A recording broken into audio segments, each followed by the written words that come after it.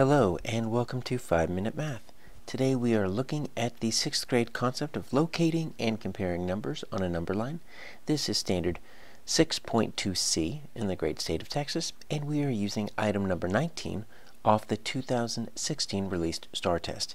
If you have not done so already, please go ahead and take a moment to pause the video or work this problem out on your own, unpause it, and then we will look at our answers together.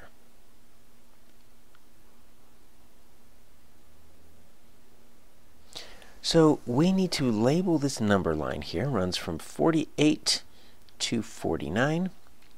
And we need to find which of these numbers, A, B, C, or D, is going to be closest to 49 right here. So that's our goal. We need to put all these on there, and we need to figure out which one is closest. Well, this number line seems to be blank. It runs from 48 to 49 with a whole bunch of lines in between.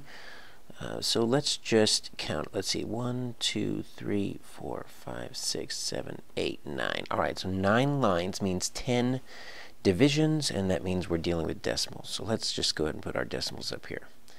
So this is just going to go to the 10th place, but 48.1, 48.2. I'm just going to alternate them just because my green pen here is kind of big. 48.4. 48.5. So this is going to help me because I'm going to put these decimals on here, and I'm going to know where things are going to go. Well, at least the decimals. Some of these, as you can see, are mixed numbers. We're going to have to turn those into decimals as well. I guess if I really wanted to, I could have done these as fractions, like mixed numbers, 48 and 9/10, 9 over 10. But to me, decimals typically make just a little bit more sense. All right, so we've got, look, we've got this one right here, 48.4. and then 48.09. We can go ahead and put those straight on. So this 48.4 is easy. So look, I've got 48.4 right there, and I'm going to put a box around it to let you know that that's exactly where that goes. That is not very near 49, so that's probably not going to be it. Now 48.09, now that's a little bit tricky because that goes to the hundredths place. Now here's what we need to think. So this 48.1, see that 48.1 that's sitting right after the 48?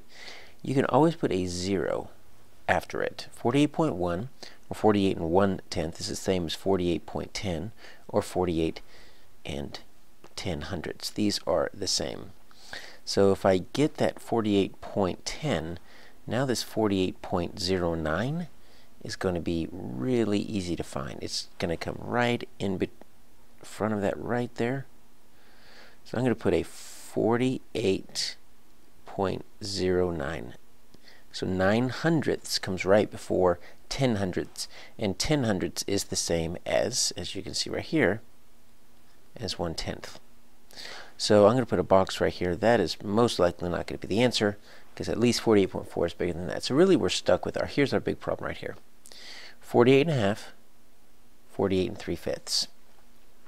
So let's just deal with the fractions, because we know it's going to be 48 and something, right? So I'm going to leave that 48 there. Let's deal with its half. Well, in 6th grade, we should know a half as a benchmark fraction. But if for some reason we don't, if you don't know what that half is as a benchmark fraction, if you don't know how to turn that into a decimal or percent, as a fraction you can always divide up. So we're just going to take this half and we're going to divide up. That means you take your denominator, divide it into your numerator. 2 goes into 1 0 times because it's less than 1. So we need to put a decimal, and then we can put a 0 down here. Now we can go 2 goes into 10, because you can always put a 0 after the decimal, and that's going to be 5. And there we go. That's going to be even. So this is one, if you don't have it memorized, is one of your benchmark fractions. 1/2 equals 0.5. Now we're going to not call it 0.5 because remember we've got this 48 sitting there. So we're going to call it 48.5. And look, it's right there. So all we need is that 48 3/5. So let's do the same thing. 48 3/5. Let's divide up. 5 goes into 3 0 times. Let's put a 0 there. 5 goes into 30. Ooh, 6 times.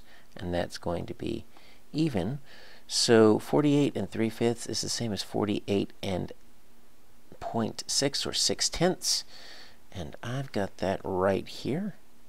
48.6, 48 and 6/10. So it looks like that is the one that is closest to 49. Remember, that's our goal, closest to 49. So we're going to say 48 3/5. Our answer is D.